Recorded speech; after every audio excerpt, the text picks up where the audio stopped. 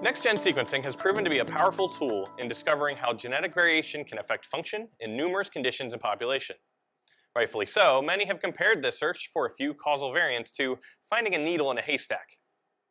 As we dive deeper into the genome, the transcriptome, the epigenome, or the metagenome, many scientists have already found their favorite handful of needles to study. Using PCR to amplify these regions of interest, they can create sequencing libraries consisting of only the small subset of targets they're interested in studying. While this can greatly increase throughput and decrease sequencing cost, it does require some specific considerations to generate good sequencing data.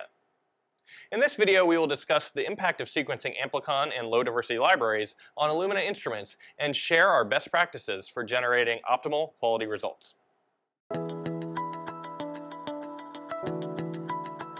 In applications like whole genome sequencing, libraries are generated from many different fragments of DNA. This process creates clusters that are diverse in sequence and gives even representation of A's, C's, T's, and G's at each sequencing cycle. Amplicon libraries are different. They are, by design, generated from the same short segment of sequence. This means the signal in each cycle of the run will be dominated by one base. We call this a low-diversity library. For example, this figure shows the sequence generated from 4 separate clusters in both a diverse and low-diversity library. Highlighting cycle 4, we can see that each base is represented in this cycle in the diverse library, contrary to the low-diversity library where only the T base is present. This lack of base diversity can impact how data are acquired and processed during Illumina sequencing. It can inhibit the ability of the instrument to identify clusters and to accurately correct the raw signal, leading to poor quality base calls. At the beginning of sequencing, the instrument creates a map of clusters on the flow cell. This process is called template generation. However, some of the clusters may be too close together, have the same base call, and be mistaken for one big cluster. To correct for this, we use multi-cycle detection to allow the software to detect individual clusters that are close together or partially overlapping.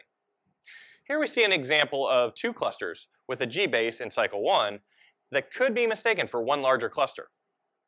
Cycle 2 helps to clarify the 2 clusters, as one cluster gives G signal and the other cluster gives a C signal. Depending on the instrument and chemistry type, we use between 4 and 20 cycles to generate this template of cluster locations. Now let's consider a low diversity library. If all clusters have the same sequence, there will be no way to accurately separate multiple overlapping clusters during template generation, leading to the creation of an inaccurate cluster map.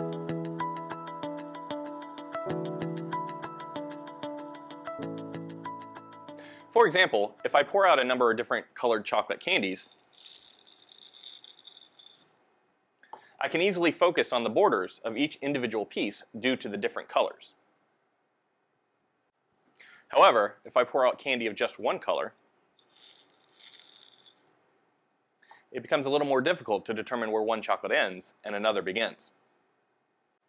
When the sequencing instrument mistakes multiple clusters for one big cluster, ambiguous base calls can result and lead to this cluster failing quality filtering. To illustrate this, let's revisit an earlier example. Suppose clusters number 1 and number 2 of our low diversity library were close together on the flow cell. Since they have the same sequence for the first 6 cycles, the 2 clusters may have been mistaken for one larger cluster. When the 2 clusters differ in cycle 7, the instrument will interpret the signal from the 2 clusters as noisy signal from a single larger cluster. This cycle will not pass quality filtering. Another consideration is that signal in one base channel can affect signal in another base channel for our instruments using 4-channel chemistry. This is called spectral overlap, or more commonly, crosstalk.